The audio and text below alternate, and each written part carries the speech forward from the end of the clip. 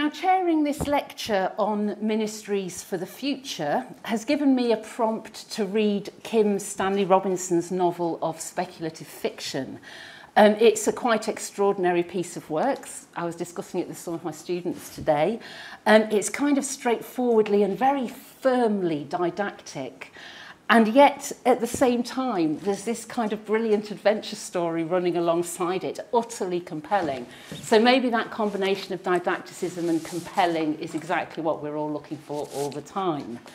Perhaps more importantly, chairing this lecture gave me a lovely excuse to sit down for a few hours with Ellen's outstanding work on the regulation of new technologies and the relationship between law and the future. Now, Ellen carries and has always carried the brilliance of her scholarship very modestly. Her work is characterised by great imagination and a very lawyerly doctrinal care and attention, as well as, I must say, a real scholarly generosity. So it is a great pleasure to hand over to Professor Stokes to talk to us on Ministries for the Future in Environmental Law. Thank you very much, Maria. I'm so pleased to be here with you all today. It's such a great privilege to have been invited. I'm very nervous about this because it's my first big outing in a few years. And we're surrounded by such esteemed guests in person and online, including my parents who are here this evening. Also, I'm quite out of practice at giving a lecture without being able to hit pause and re-record. So I'm sorry to say you're going to get the unedited version this evening, gaffes and all. I have several people to thank, but I'm going to leave that until the end because otherwise I'll get a wobbly bottom lip if that's okay. But I'd just like to say how much it means to me that you're all here with me this evening, and I know that it's no easy ask to give up time at the minute, so thank you very, very much. I'm particularly happy to see so many students and to see so many students, including secondary school pupils who signed up to listen to this online.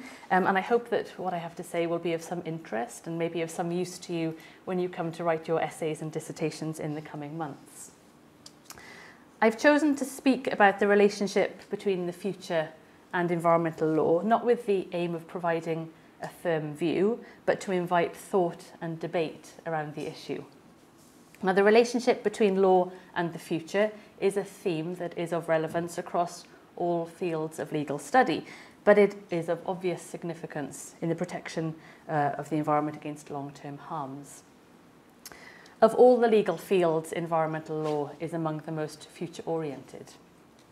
Environmental laws are all the time made and implemented in the name of the future, on the basis of what has not happened and may never happen. Law, in fact, is one of the most powerful societal means of bringing the future into the present. By studying law, we learn something about how the future is imagined, known, understood, and experienced in the here and now. But we don't often think about law in those terms. Here is a brief example of something that is currently being looked at in Wales. As many of you will know, Wales was very famous for its coal mining. Nowadays, there are some 2,000 disused coal tips in Wales. A coal tip is a pile of accumulated waste material. Now, if you know something of the geography of South Wales in particular, you will know that there are lots of steep-sided valleys. Some coal tips are very large, and some coal tips are positioned at the top of those steep slopes. In February 2020, a storm from the Atlantic, Storm Dennis, brought high winds and heavy rain to much of the UK, but particularly to Wales. Red weather warnings were issued. Natural Resources Wales, which is Wales's main environmental regulator, recorded the equivalent of half a month's rainfall in 12 hours. The rainfall caused the disused Llan Wano upper tip, which is on the side of the Rhondda Fach Valley, to slide.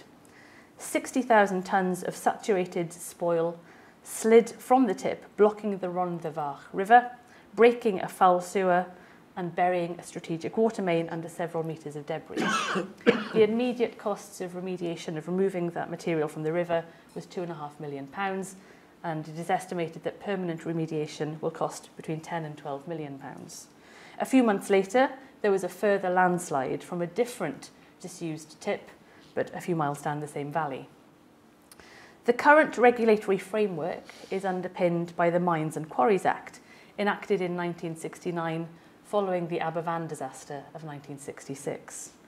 Last year, at the Welsh Government's request, the Law Commission began a review of the legislation and concluded that the 1969 Act does not provide effective management for disused coal tips in the 21st century.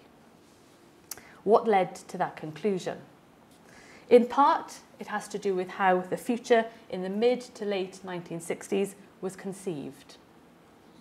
The 1969 Act, explains the Law Commission, was created on the basis of, and I quote, faith in the help provided by an active industry, the belief that disused tips were unlikely to slide, and the hope that there would be further legislation to combat the environmental issues caused by the tips. So the future, as envisaged at the time, entailed three things: the continuance of an active industry, a low chance of coal tip failure, and additional complementary legislation. None of those futures transpired as imagined. The point is not that anybody could have been expected to have perfect 2020 vision into the future. As the Law Commission rightly says, Parliament could not at the time have predicted that so many tips would become disused or the environmental challenges that would affect the stability of those tips. Instead, what the example shows, I think, it highlights the sorts of questions we might want to ask about the relationship between law and the future. What assumptions about the future inform and shape the law? Which conceptions of the future become lodged in legal regimes and persist long after situations have changed? What consequences follow from acting on the basis of those futures?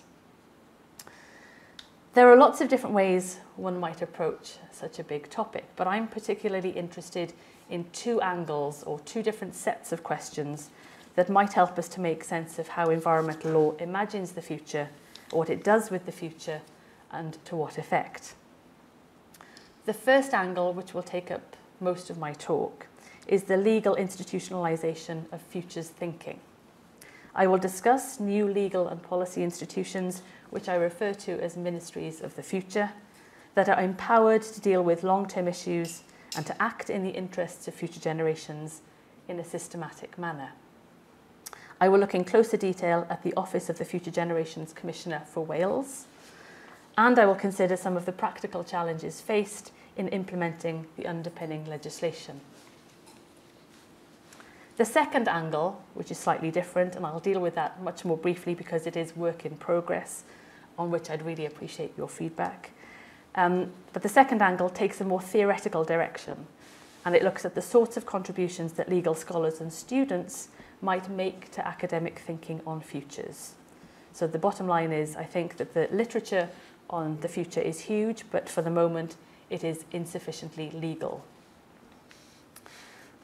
Let's begin with the first angle then that I mentioned, the legal institutionalisation of futures thinking. Those of you here today who are studying environmental law modules at UCL have already learned about the principles of environmental law and policy, and you've learned that they are designed to take account of the future.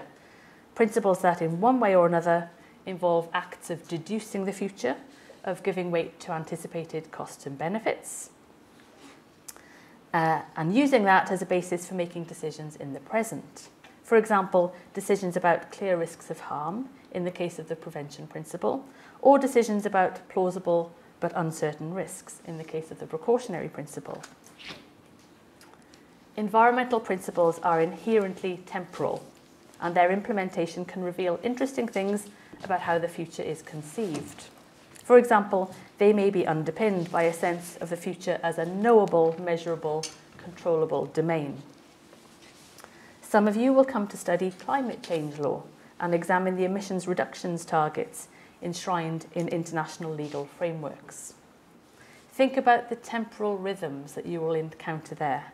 Notice that the future is always a really nice round number away in 5 or 10 years, and if we're thinking really long term, in 2050. The point is that when you study environmental law, it is simply impossible to escape the future. The bit that has interested me lately is not so much the individual principles or targets or decisions, but what is happening at an institutional level. The new futures-focused institutions that are created with the promotion of future-oriented policies as their main or exclusive purpose. Which is what led me to Kim Stanley Robinson's recent venture into the near future, the Ministry for the Future. A harrowing tale of the vast, horrifying consequences of climate catastrophe, political violence, and economic depression. In short, the book explores how we could respond to such disaster, and it sets a path towards a post-carbon utopia. It charts the efforts of scientists, engineers, economists, lawyers, and diplomats to push decarbonisation even without having the necessary powers of enforcement. Early on in the story, we are introduced to a new subsidiary body of the UN, established in 2025, tasked with defending all creatures, present and future, who cannot speak for themselves. A body that comes to be known as the Ministry for the Future, and that struck a chord.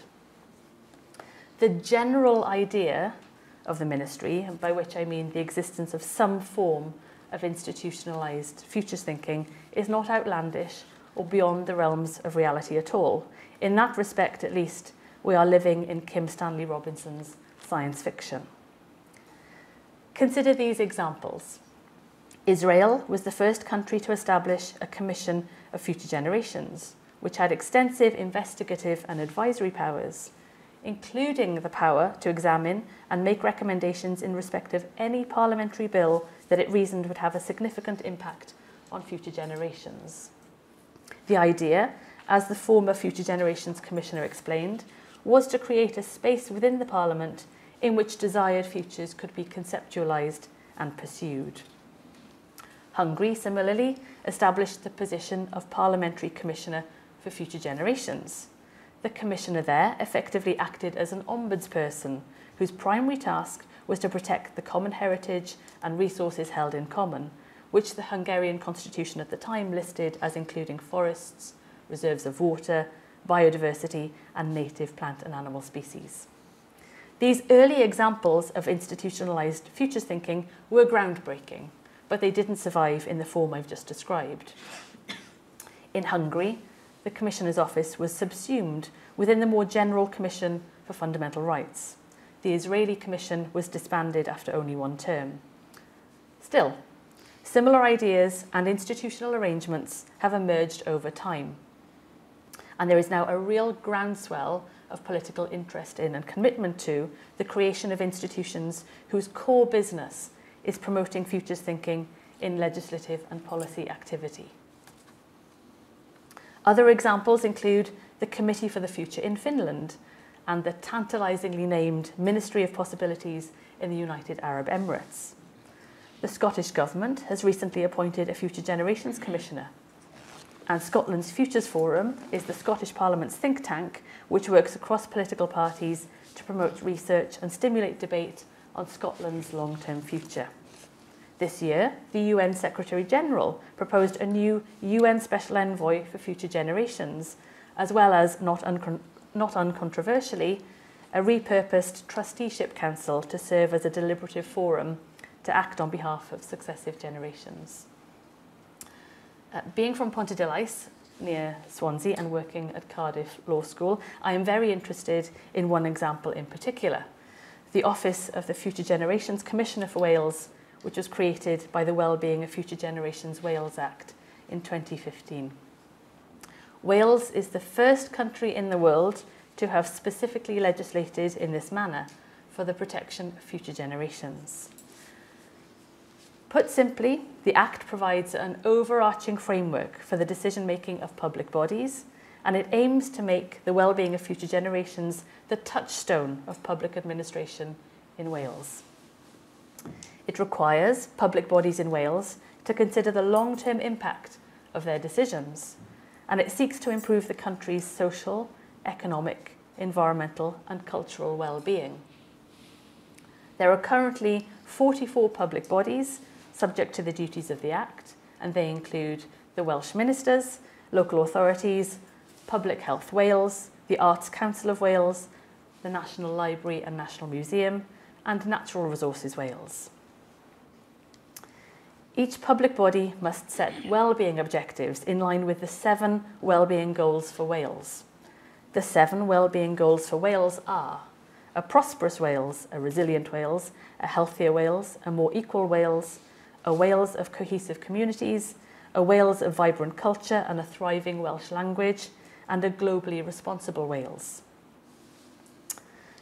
These goals all aim at implementing the principle of sustainable development set out in Section 2 of the Act, which is elaborated in the Act by requiring the public bodies to work and adopt 5 ways of working.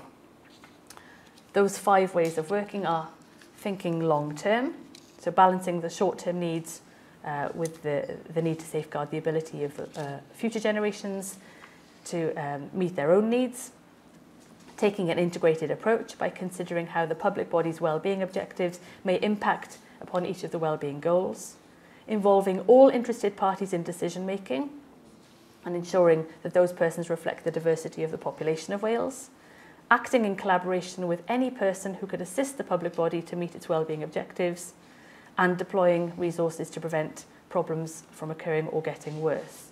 So long-term thinking, integration, involvement, collaboration and prevention. The Act requires that public bodies report on the progress they are making against their own wellbeing objectives.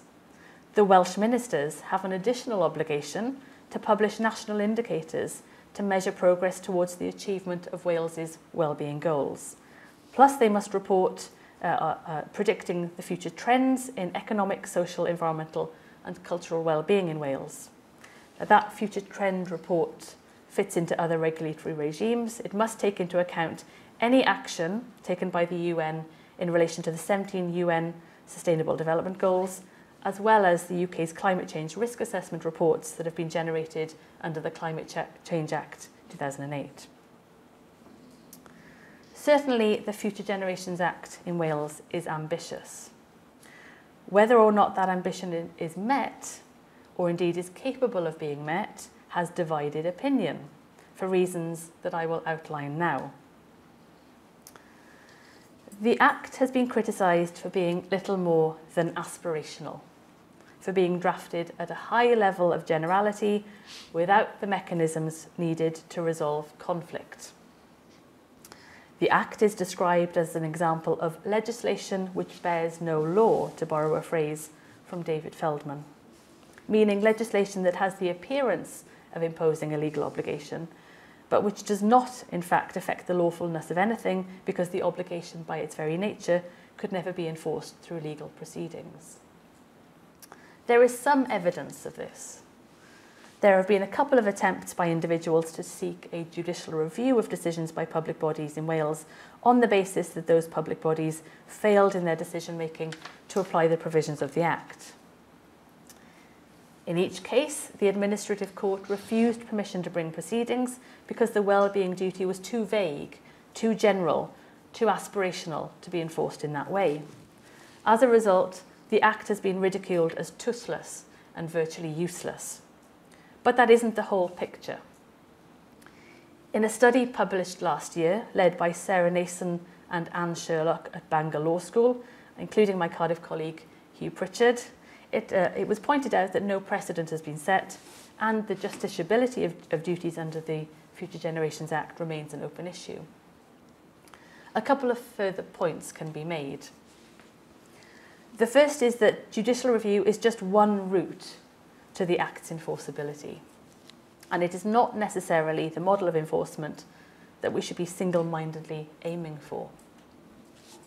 You may know that a Wellbeing of Future Generations UK bill was introduced into the House of Lords in 2019 by Lord Bird, founder of The Big Issue, and presented to the House of Commons the following year by Green Party MP Caroline Lucas. The bill found cross-party support, but it wasn't supported by government, and so never completed its passage through Parliament and wasn't enacted. Still, I think it shows that the subject matter is not something that is parochially Welsh. The UK bill was identical to the Wales Act in almost all respects. One notable difference, however, was that the bill made provision for an express legal right enforceable by a person to bring proceedings in the High Court against a public body on the basis that the public body acted in a way that breached its future generations' obligations. This was seen as an important means for avoiding the remedial deficiencies, for want of a better phrase, of the Future Generations Act in Wales. Yet, the heavy focus on judicial review, both by detractors of the Act in Wales and by supporters of the UK bill, is not free of problems. For one thing, it risks reducing the protection of future generations to the administration of individual justice. I'm not saying that judicial review could not serve a purpose in this context, but it is important to keep in mind that there are very real disparities in access to justice, which would mean that even if the future generations' obligations were regarded as justiciable, judicial review is not equally available to everyone. This is especially so in Wales, which has seen the largest decline in legal aid providers compared with other parts of the UK. The public law research group Bangor University has also noted the relatively limited availability of specialist administrative law advice provision outside the main urban areas of South Wales. So giving the Future Generations Act sharper enforcement teeth is not necessarily the answer, and indeed it raises equally thorny questions about how we hold public bodies to account. A second related point is that the Future Generations Act in Wales already provides for some means of enforcement. The Act creates the Office of the Future Generations Commissioner, currently held by Sophie Howe. The Commissioner's general duty is to act as a guardian of the ability of future generations to meet their needs, and to that end, to monitor and assess the extent to which wellbeing objectives set by public bodies are being met. The Commissioner has various powers, including a power under Section 20 to conduct a review of the conduct of a public body to report non-compliance with the Act. The Commissioner may make recommendations about the wellbeing goals or national indicators, and a public body has a qualified duty to take all reasonable steps to follow the Commissioner's recommendations. So far, the Commissioner has exercised her Section 20 powers on one occasion, to review the procurement practices of 9 public bodies. The Commissioner recommended, for example, that in order to achieve the Welsh Government's ambition for the public sector to be carbon neutral by 2030, every public body should set out how they have considered the carbon impact of their procurement decisions, and in the case of construction and infrastructure contracts, should require schemes to be net zero carbon over their lifetime. The Auditor General for Wales, which is the statutory external auditor of the Welsh public sector, is also under a statutory duty under Section 15 of the Act to assess the extent to which public bodies have acted in accordance with the Sustainable Development Principle when setting their wellbeing objectives and taking steps to meet them. Between 2018 and 2020, the Auditor General's Office carried out 71 examinations across the 44 public bodies. The examinations have covered a wide range of topics, such as the financial resilience of local councils and stakeholder involvement in the decision-making of national park authorities. What can we make of all of this? Well, a tremendous amount of scrutiny of how the Act is being implemented, certainly. Not just by the Commissioner and the Auditor General, but also the Public Accounts Committee of Senedd Cymru, which is the Welsh Parliament. There is no shortage of reporting. And, as you might expect, it is not uncommon to hear the criticisms about how the Act is not so much about the protection of the future as it is about the bureaucratisation of the future. Several barriers to implementation have been identified in the major reviews conducted so far. They include a lack of demonstrable leadership and tangible progress within Welsh Government in the early days of the Act's operation, the creation of an unnecessarily complex governance landscape causing confusion, wasted resources and frustration for public bodies, public bodies' short-term budgetary cycles with late notification of available funds, which hampers long-term planning, a lack of clarity on the division of powers between the Commissioner and the Auditor General, and the risk of recommendation overload. Some of the barriers described are the sorts of teething troubles that you might expect of any new regime. Some barriers are already beginning to be addressed. For example, the Commissioner and the Auditor General have entered into a memorandum of understanding that sets out their respective responsibilities to avoid overlap and duplication between their offices. Some issues are systemic, such as the limited resources of local authorities and other public service providers to put sustainable development and the interests of future generations at the centre of all they do. Those issues are very difficult to resolve, and it is important not to underplay the serious pressures that public bodies find themselves under. What is noticeable, however, is how those systemic problems are often attributed to the Act, rather than to the wider implications of the politics of austerity, for example, and how the immediate response of critics is typically to scrap the Act, scrap the Commission, rather than for steps to be taken to address the very challenging context in which public bodies and indeed the Future Generations Commissioner's Office operate. It is quite understandable why the Act is sometimes seen as an inconvenience.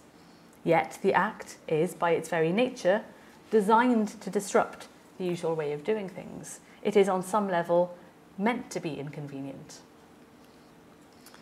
What of the criticism that the Act is so aspirational, so tentative, as to be rendered virtually useless?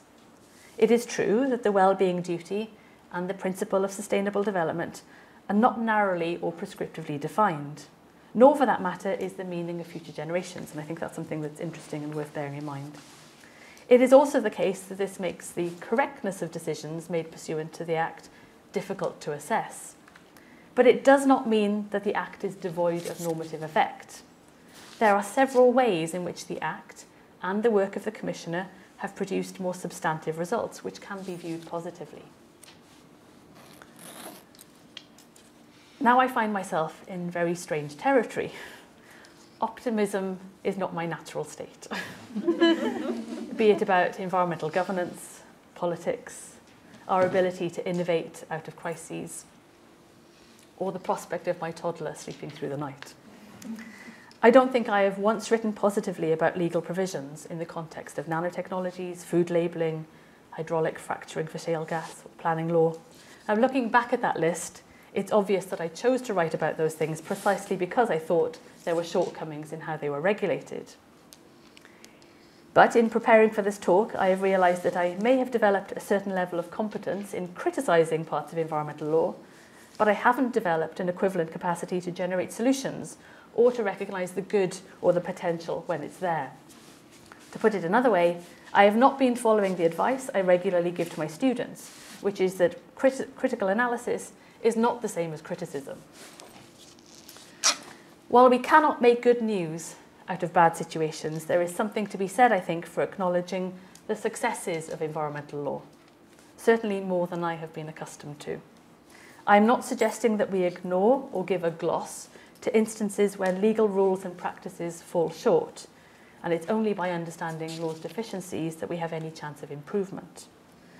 But what I am really interested in is what might be gained from consciously seeking out environmental law's accomplishments, however few and far between they may feel or be. So I appreciate that this is not a straightforward matter of positive or negative, of good or bad. But can critical scholarship be too critical? Where is the hope in environmental law?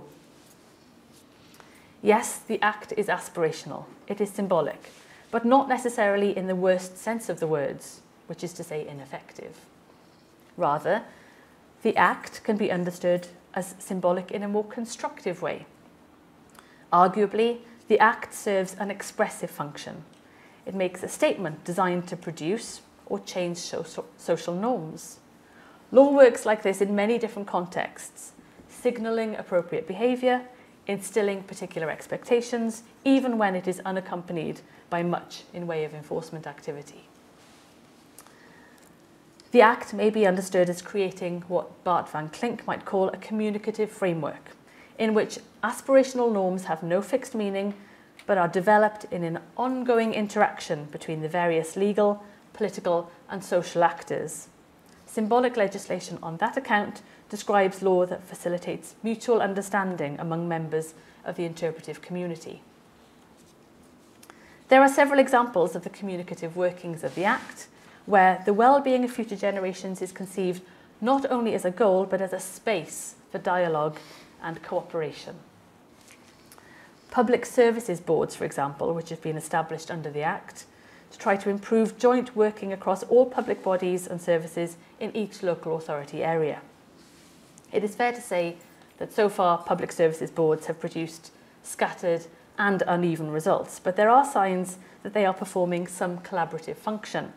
For instance, the 5 public services boards in Gwent, plus Natural Resources Wales, Forest Research and the 7Y Energy Agency are working together regionally to use funding for projects like the Gwent Green Grid, a programme for improving and developing green infrastructure, green spaces, urban and country parks, cycleways and public rights-of-way.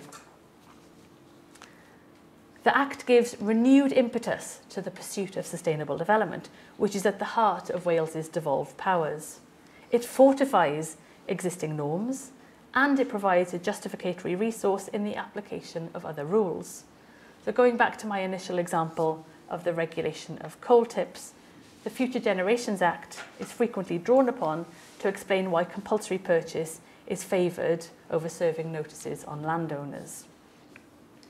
The Act plays a central organising role in and brings additional coherence across different aspects of environmental governance in Wales. For example, Planning Policy Wales has just been updated to be brought in line with the Act, which among other things has meant a new focus on sustainable placemaking.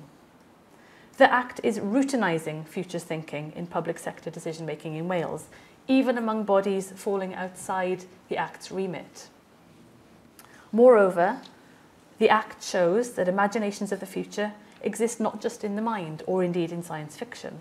They also exist in legal concepts, rules, practices and discourses. On that point, let's move to consider just briefly the second angle that I talked about on the relationship between law and the future, which, as I'd indicated at the start, is about the connections that might be made between legal scholarship and futures theory. Modern future studies began life as an applied science aimed at developing computational tools for forecasting and prediction, but it has grown in disciplinary scope and gained a sharper critical edge in the social sciences, arts and humanities, setting new agendas for engaging with the future not as a fixed object out there to be measured and managed ahead of time, but instead as a continuous dynamic process, always in flux, always in progress, not separate from, but immanent in the present.